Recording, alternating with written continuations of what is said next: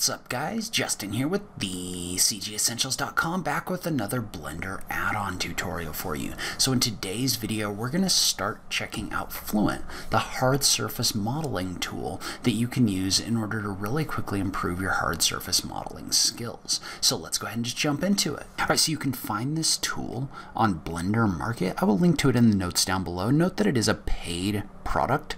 There's two options in here. There's an option for the add-on itself, and then there's an option in here that also contains some additional tools like the plate and wire and pipe tools. I've done a video about the grid tools before, so that second one is going to add several additional tools that you can use inside of Blender. So you can go to this page and see more about those different things, but I kind of wanted to do a series talking about how to use these different tools inside of this hard surface modeling tool. So first things first, when you first start off and you enable the add-on, so you install it, there's going to be a window in here, or there's going to be a set of options in here that you can use in order to adjust your shortcuts, as well as an online documentation page. So if you ever have any questions about how anything works, you can click on the button right there and it's going to open up this page with the actual documentation itself. So this is going to go through all of the tools in a lot more detail than I'm going to be able to hit in this series. So if you need more information, you can check that out here.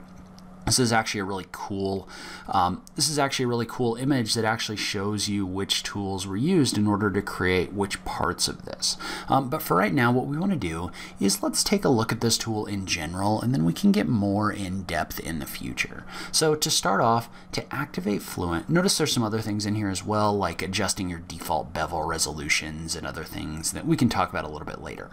But for now, let's talk about how to activate this tool. So once you install this tool, you can activate it by tapping the F key on your keyboard. So notice how the F key is going to pop up all of these different options in here. Don't hold the F key down, by the way, just tap it when you do this. And so there's a number of different tools in here. So there's some stuff having to do with the way that your display looks. There's your tools in here for actually interacting with your solid objects. So that's where you're going to do like your cuts and your slices, other things like that. There's tools down below for either adding a bevel to a shape. These are the tools that come with the power trip, which is the more expensive of the two options down below. And then there's also tools over here on the right hand side where you can actually make adjustments to things you've done in the past. So to start off with this tool, the way that you do this is you just tap the F key and then you pick what you want to do. So let's say, for example, that I wanted to remove some material from this object. Well, let's do the cut or add. So all I have to do in order to do that is, first of all, I have to select an object. Then we can click on cut and add. And so notice how you get a tool set over here on the left hand side that gives you different options. So you've got your options for your shape. So you can adjust those by tapping different keys on your keyboard, as well as keys down below that act as kind of like modifiers, right? Or they give you more information. So for example, if I right click on this face, you can see how this will draw a grid, and you can actually adjust the grid on this object. So you can adjust things like resolution, and it's actually going to snap to these objects. So if you want to use the grid, you can do that.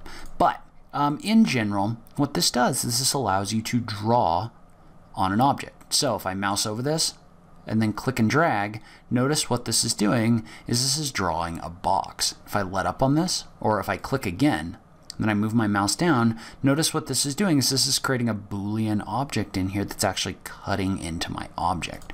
So when I do this, now you can see how this is used that object in order to cut into this other object. And it's automatically beveling this. There's some adjustments you can do with that. I'm not going to worry about them too much for right now. But one of the cool things about this is if you click and hold your left mouse button, you get a number of different tools. Well, what those tools do is they allow you to adjust your objects as you're working with them. So you haven't just created this object and then you're kind of stuck, right? Instead, you can click, and let's say, for example, that you wanted this cut to appear on the other side as well. You can select the mirror option and then click on this in order to do that. So notice how you can use this in order to copy across different axes in order to really kind of adjust this as you're going. And so if I right click, I can get out of this, but notice how if I want to get back into it, I can select one of these objects that I've added, tap the F key, and then click on edit. in order to go back in there so that I can actually make some more changes. So notice how there's other things in here as well. So things like your first bevel allows you to set the thickness of your bevel by moving your mouse, as well as your second bevel. So if I was to do that again, whoops.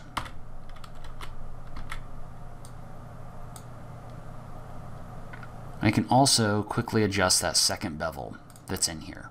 So there's a lot of different things you can do in order to make these changes really quickly. So I'm going to go ahead and move this over, and then let's go ahead and let's add a little bit more of an array. So I'm going to click and hold my left mouse button, and then we'll just set this. I can adjust my count. So I'm going to select my green axis by clicking.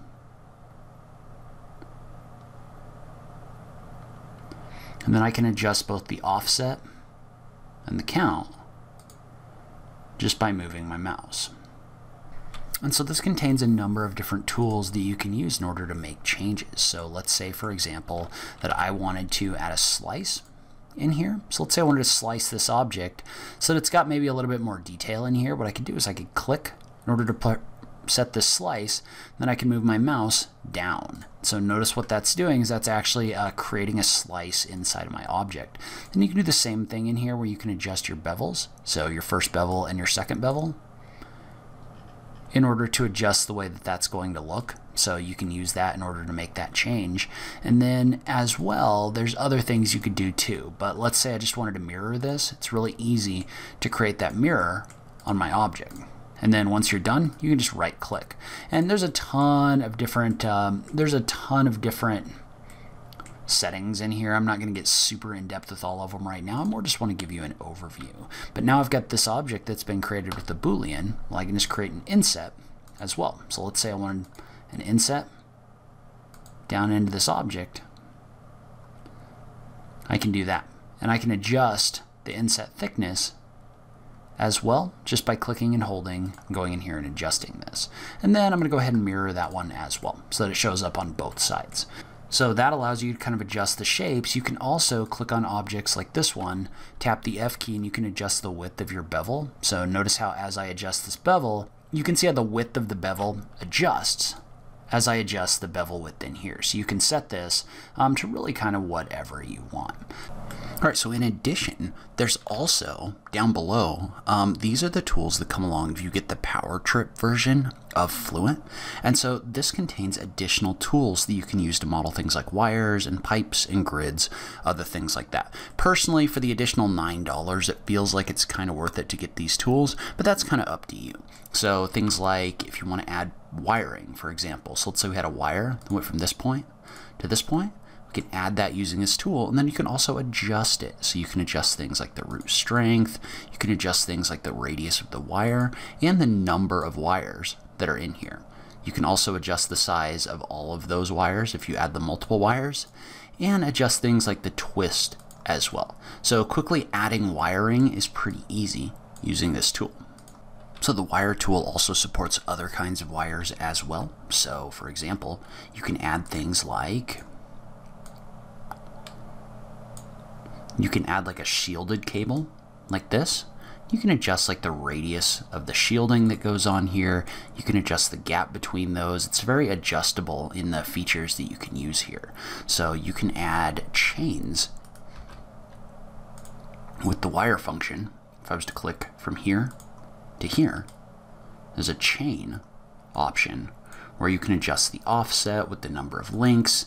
So a number of different things you can do with that wire tool. So you can add a pipe just by selecting the pipe tool, then just kind of giving it 2 points between which the pipe is going to go. So you can click and hold and you can adjust the path that that follows just by moving your mouse. So I'm going to move my mouse right here. Well, notice how now I can adjust things like my root length, meaning how far off of this wall it's going to come, as well as things like your pipe radius, number of pipes, other things like that. So you can use this to quickly add piping to your models, and that actually gets a little bit more in depth. I'm pretty sure you can use this to add like your own objects as fittings and other things like that. If you guys are interested, we can talk more about that in a future video. So the plate tool allows you to add things like plating by thickening faces. So if I was to click on plate, right here.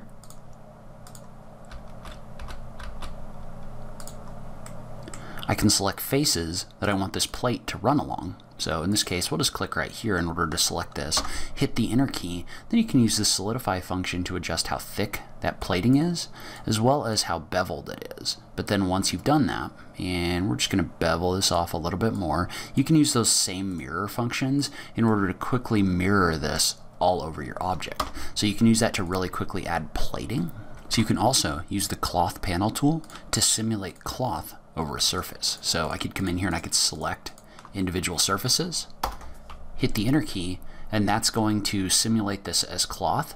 Notice how what this is doing is this is actually creating this as its own geometry. So you could also come in here if you wanted to, and you can adjust all of the simulation settings. So you could set it so each individual face is a piece of cloth as well. So if you were to click on this, just like this, you can click on OK. And then let's run it again. So if I wanted to set up a cloth panel over here, now it'll simulate each face as an individual cloth panel. So you see how it's going through and it's doing that. And so obviously there's a lot more you can do with this. I'm not super detailed with it right now, but you can use this in order to simulate cloth across certain different surfaces. And then finally, and I think this is probably one of my favorite tools in here, is the grid tool. So let's say we were to cut an opening on this face. So I'm just going to draw a rectangle across here, click, and then cut this back. Well, what we can do is I'm going to right click, then I'm just going to go into my grid settings. What my grid settings are going to do is they're going to allow me to draw a grid across this face. And so what we want to do is we want to show the Boolean objects that are in here, and then we want to select this one right here. So we want to select the Boolean that it's using in order to create this. Well then, within the grid settings, you can click and hold, and you can select different kinds of grids to place inside of this opening. So notice if I move my mouse down, I can use this to quickly add a grid in here. So we can position it so that it's further in or out in here. You can also adjust the solidification of the grid as well. So this is a quick, easy way to add grids inside of openings that you create inside of Fluent. So that's kind of a quick run through of the tools contained inside of Fluent. Obviously we could get a lot more in depth with each one of these.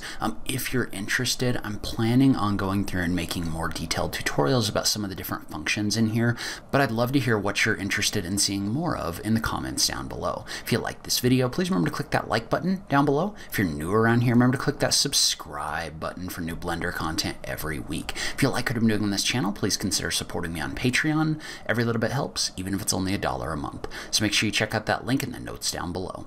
But in any case, thank you so much for taking the time to watch this. I really appreciate it, and I will catch you in the next video. Thanks, guys.